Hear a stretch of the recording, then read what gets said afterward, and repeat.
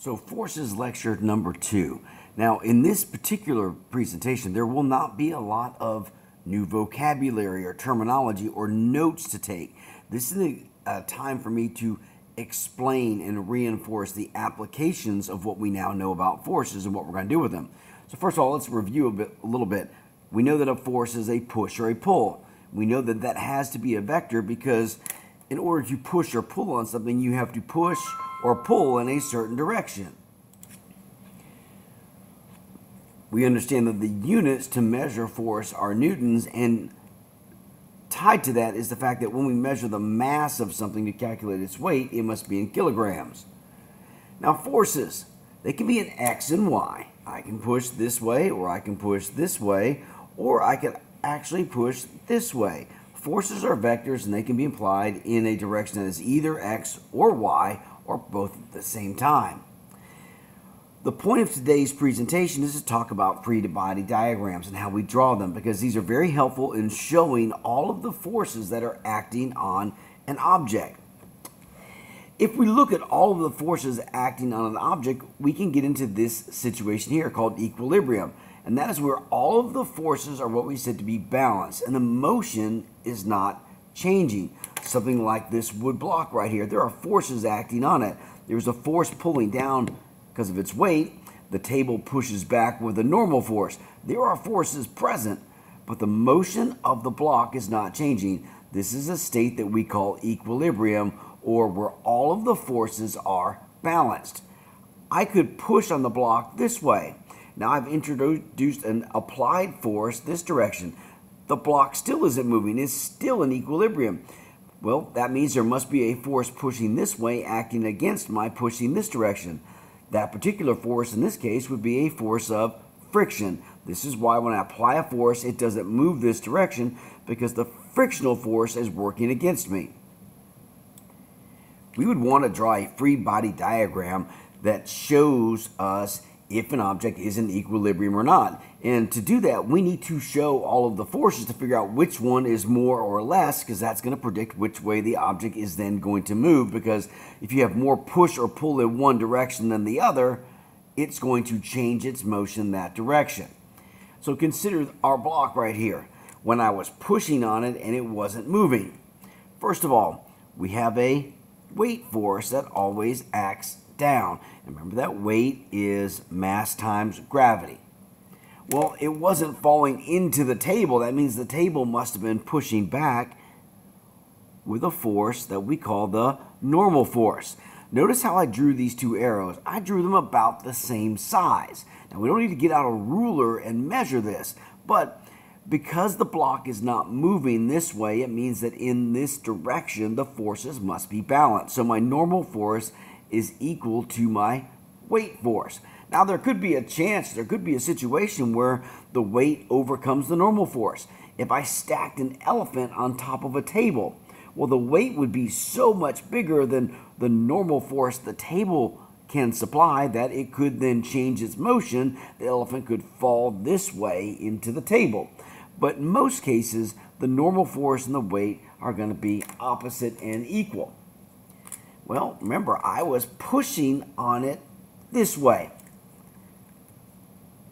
I can usually draw the arrow like that in this direction. Even though I was pushing from this side, the effect is that we have a force that is going this way. Typically, we call that FA, or it is an applied force. It is somebody or something that applies a force in a certain direction, whether it's me pushing or the engine of a rocket or a car. We have an applied force.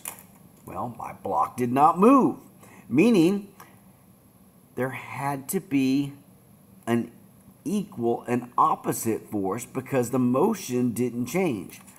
That force there was a frictional force.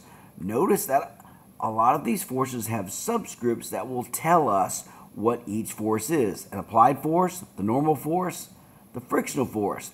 The one that doesn't is usually the weight, because the weight is the weight.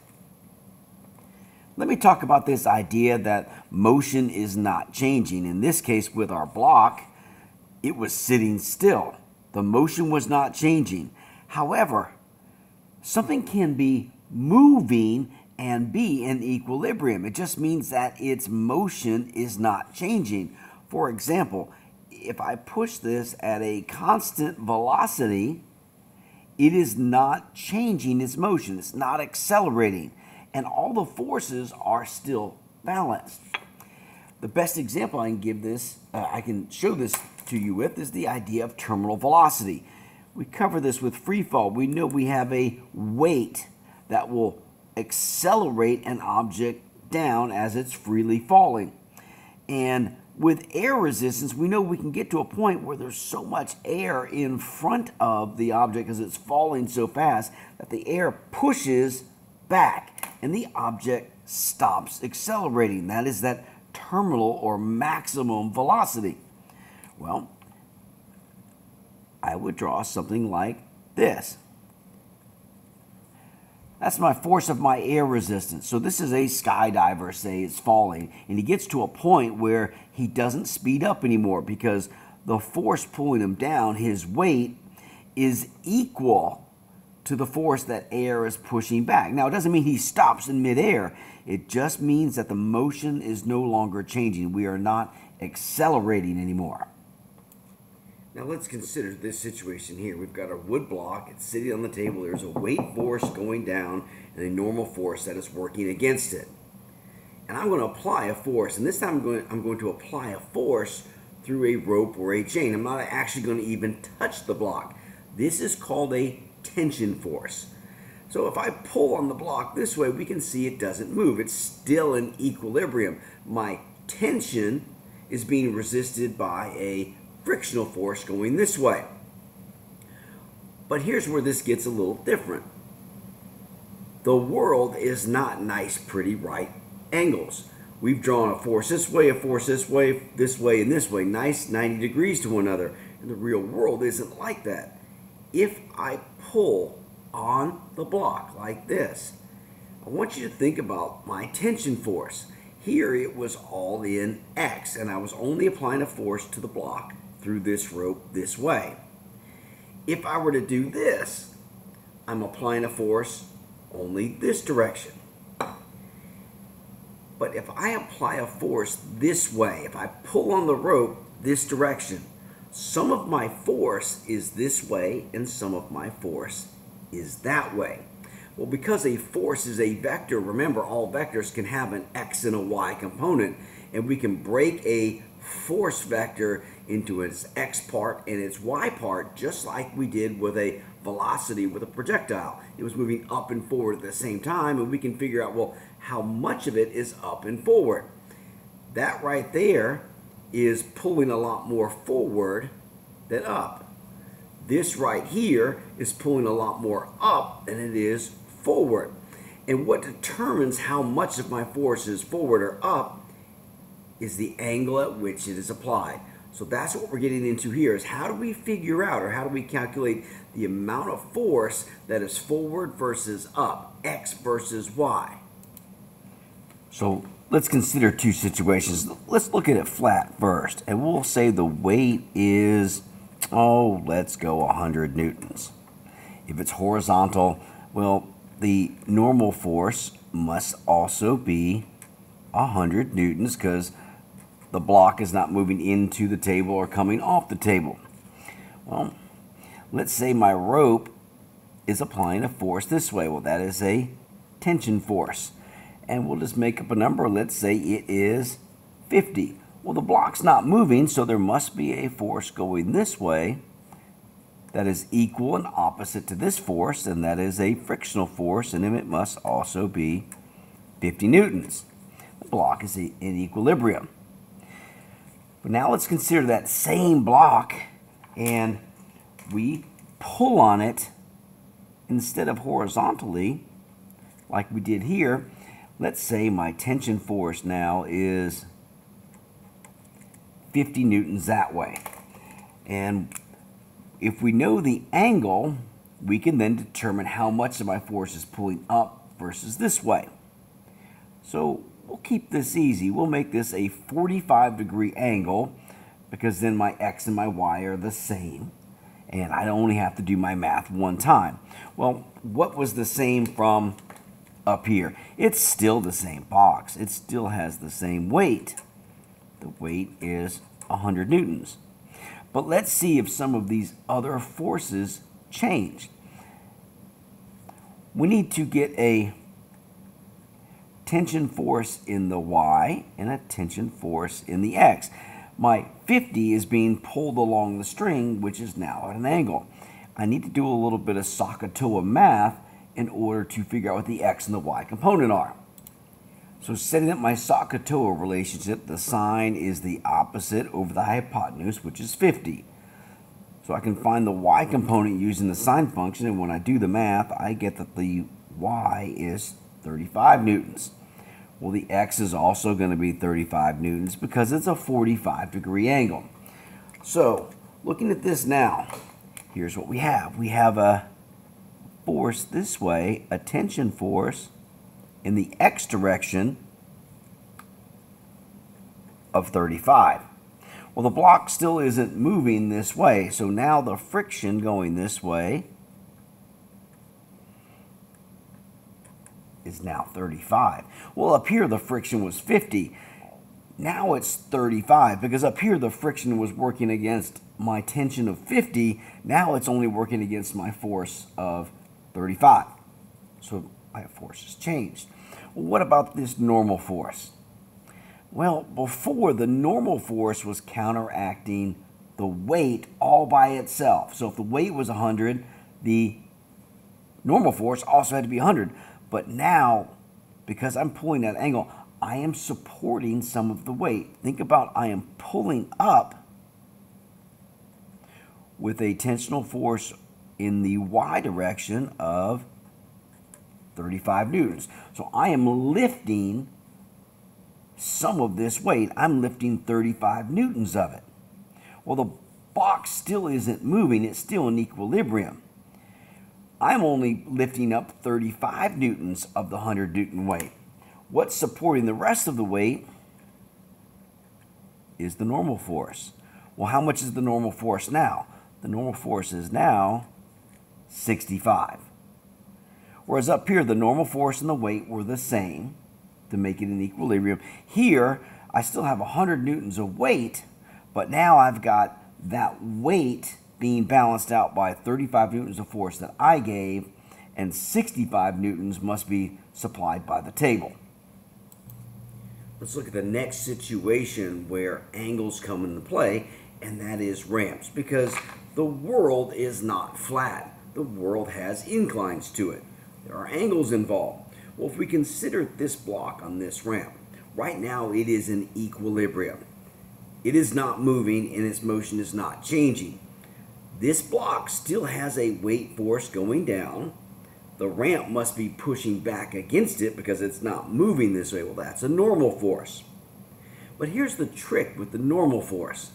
The normal force doesn't work up and down. The normal force, remember, works perpendicular to the surface of contact. So if the surface is horizontal, the normal force pushes straight up against the weight pushing straight down. However, if the surface is at an angle, well, my weight still works down. My normal force works perpendicular to this surface. So it doesn't work exactly opposite the weight. And that makes a big difference. What you think about this situation here? I'm going to take this out of equilibrium. If I make the ramp steep enough, the motion of the block changes. That's not an equilibrium. There must be a force that is causing its motion to change. Well, it's not the weight. It's not the normal force. There are some other sets of forces here that come into play that are acting on the block that must be changing its motion. And that's what we're going to try to show in a free body diagram here. Now, if I have the ramp like this, the forces, these mystery forces that we can't identify yet, must not have been big enough to cause a change in the motion. However, it seems like if I get the angle of the ramp big enough, now something happens to the forces that they're now big enough to cause a change of motion. there is something with this angle that changes the forces present. So let's draw a free body diagram to try to figure out what those mystery forces are. What are these new set of forces? Well, let's start off with the one that we know is still present. Of course, there is always a weight. And the weight always works the same direction. It always works straight down. Well, I know there's a normal force because the ramp is supporting the block and it's not moving this way across the ramp. So the ramp must be pushing the block this way. There is some amount of normal force. I don't know what it is yet, but we're going to figure it out. But what we saw was that the block moved this way down the ramp if this angle was right. So there must be a force pulling the block this way. Question is, what is it? If I just asked you a general question, well, what force is pulling the block down the ramp? You might say, oh, well, its weight is pulling it down the ramp. And you'd be half right, but you'd also be half wrong. Because if we think about weight, we know which direction weight works. It only works straight down going towards the earth. But it seems like something to do with the weight of this block does pull it down the ramp. We're going to have two new terms here. We're going to have what's called the perpendicular weight and the parallel weight. Still W, but we're going to denote these with a perpendicular sign and a parallel sign. Now, without getting too much in the weeds with the derivation of this, we saw that this angle makes a big difference as to what that force down the ramp here is. And I used to always try to go through the derivation and draw a bunch of little triangles and do the complementary angles and do the SOHCAHTOA. Well, we're not really going to do that here. I'm going to go ahead and tell you that this force down the ramp is the parallel weight because it is parallel to the surface of contact. And it is found with this relationship. We know the mg stands for the weight.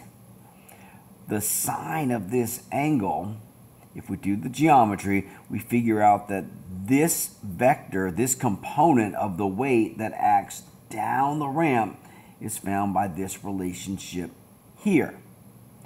Well, look at this diagram here. I have a normal force pushing this way and the block isn't moving. There must be a force going opposite that is equal. Well, that is also a component of the weight. That is called the perpendicular weight, and it is found with this here. Notice it's like we took the weight vector and we broke it into its x and its y components along the ramp, like we can do with any other vector. So the perpendicular weight is the portion of the weight that pulls perpendicular to the surface and it acts opposite the normal force. The parallel weight is that force that pulls it down the ramp. But I'm also missing something here. There is another force that is going this way. There is also a frictional force that works against the block as it slides down the ramp. You might remember that there was a case where the block was on the ramp, but it wasn't sliding. It was just sitting on the ramp. Well, there was still a parallel weight. There was a component of the weight pulling it down the ramp, but it wasn't moving. And that's because the frictional force was big enough to counteract that. If we got the ramp high enough, though, this force got so big that it overcame the friction and it started to change its motion this direction. So now, using this information, you're going to go to the problem set and you're going to draw the free body diagrams with all of the forces and their values on that diagram.